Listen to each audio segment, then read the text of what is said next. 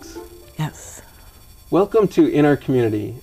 I'm Bill Bascom. I'm fortunate to be here today with Helen Vanderburg.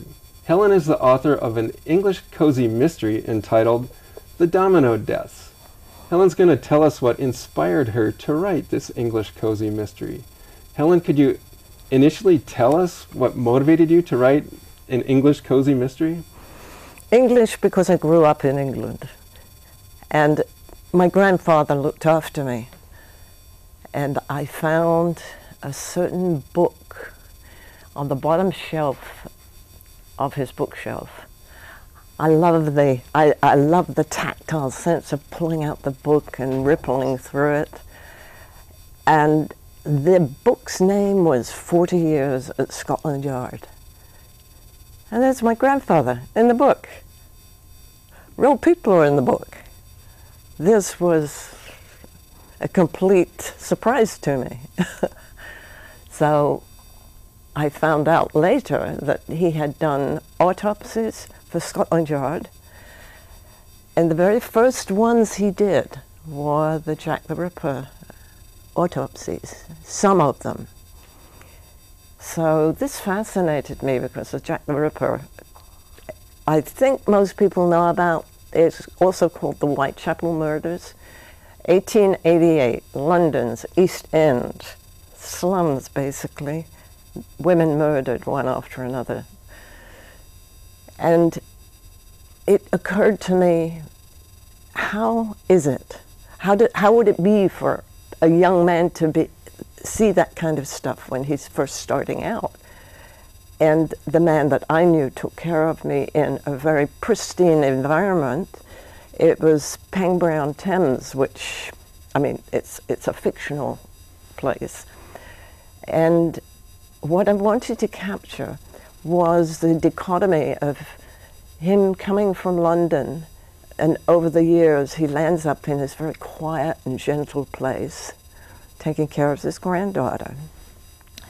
And the thing that pleased me so much about Pangbourne-on-Thames is there are certain rituals, like the village fete and so forth, that were still there. So that location was your inspiration for the setting of the book? Were there other real life things that inspired you to be within the book? I think that more that my grandfather was there and the circumstances. What has always inspired me about fact versus fiction is that people seem to think that fact is real.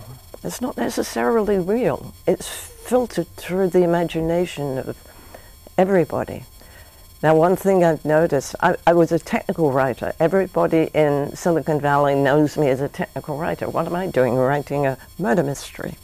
I haven't murdered anybody. I don't know how it's done. So the interesting thing for me is the leap between fact and fiction, and why some people won't read fiction, and engineers in particular. And the reason for that I encourage reading of all kinds is I think it enhances the imagination, creativity.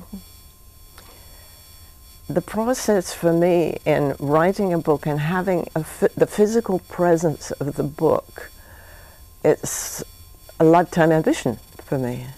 There was my grandfather in this book, in 40 Years at Scotland Yard, that made me realize who he was.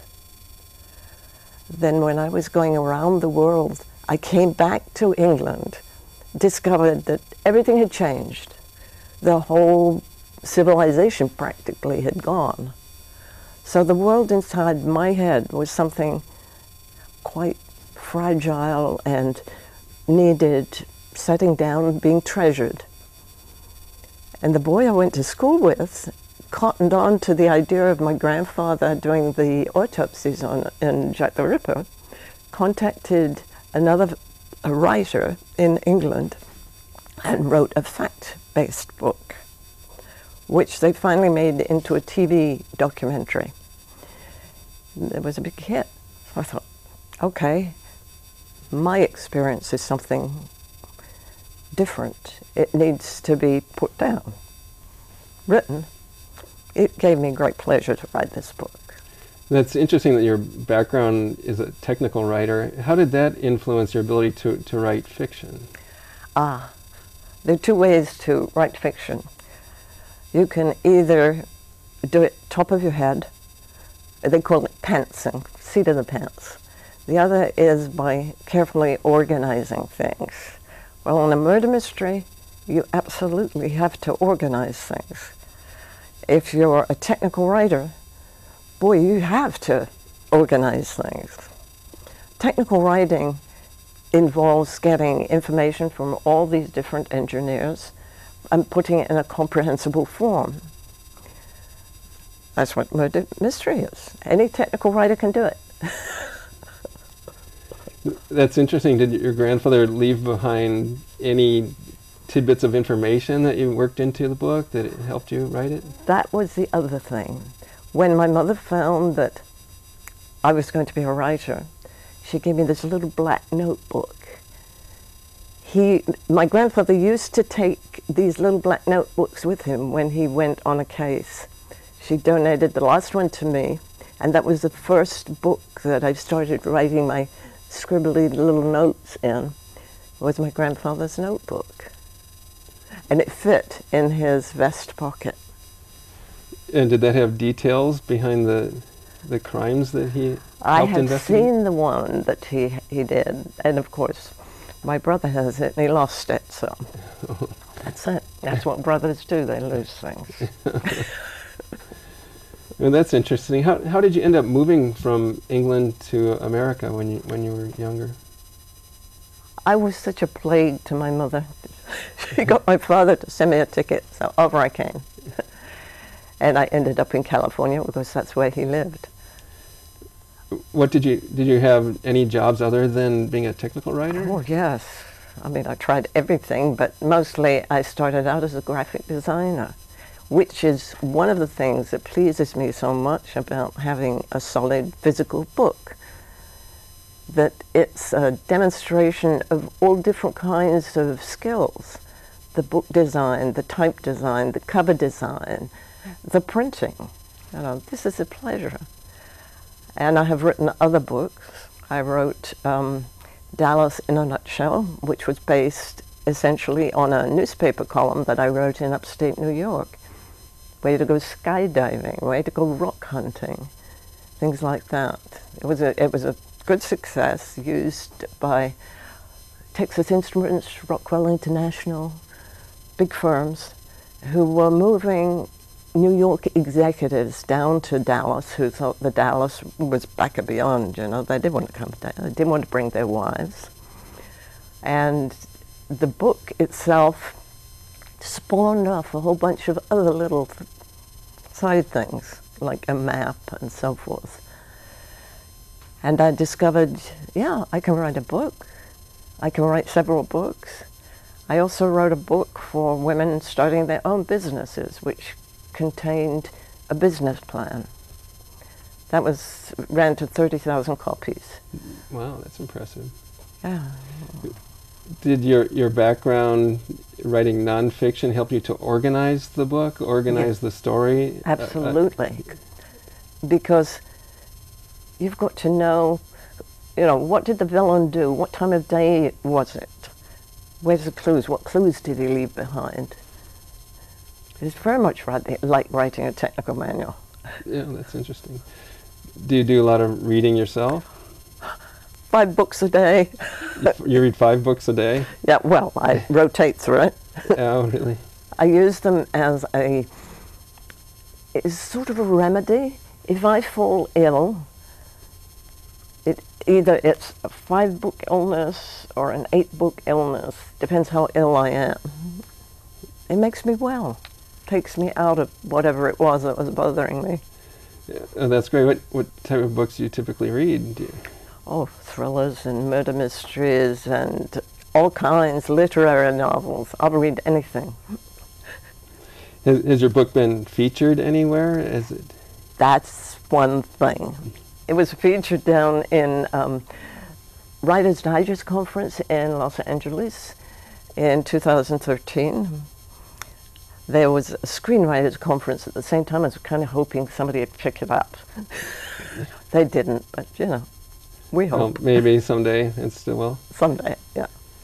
So tell me a little bit more about the schoolmate who collected the facts. Was he a big part of the success of this book? No, he was a researcher.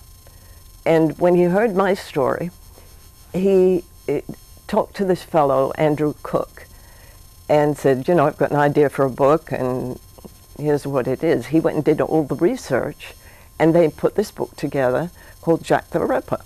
And it reflects my grandfather's attitude towards the Jack the Ripper cases.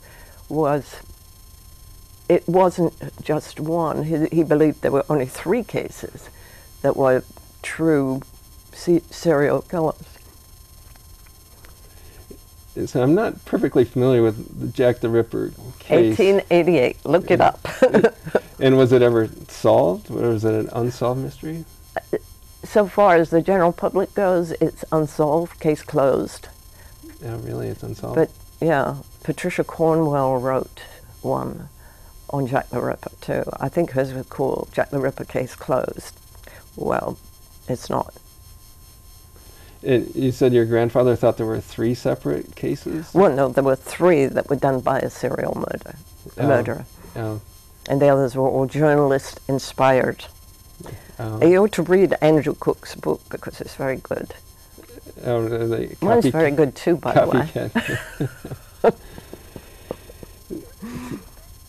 So tell me about other influences on your writing style. What was your first job when you came to the U.S., and what kind of education did you get when you were younger? Well, I came to the U.S. when people just went to work. So the first thing I did was work for Taylor Publishing Company. Everybody who ever went to a high school in America knows Taylor Publishing. It's those yearbooks with all the seniors lined up. And my first job was to airbrush out of the photograph those guys who did not graduate. So I started as a photo retoucher and went through all the sessions to become a fully fledged graphic designer. And then I was living in Europe at the time, and I came back to America through New York and applied for a job at an upstate New York newspaper. I said, have you got any jobs for graphic designers? No, but if you want to write a column. So I assisted the women's editor in writing a column, and the column was the one that started me on Dallas in a Nutshell, that held, you know, great following, and started me realizing, hey, anybody can write a book. Yeah, that's good. Well, how about one last thought on the suggestion of technical writers or fiction writers or nonfiction writers reading fiction? How does that expand the thought process? It's terribly important to read fiction. You've got this world inside your head, and you're the director, you're the cameraman, you're the actor. It expands your imagination. It nourishes your brain. Read more fiction. Thank you, Helen. Very good. It's been a pleasure being with you today. Thank you. Thank you for joining us In Our Community. Thank you very much, Yes. Helen Vanderberg. Thank you. A pleasure to be here. I thought it went well. Yes, Yeah, very quite good. all right.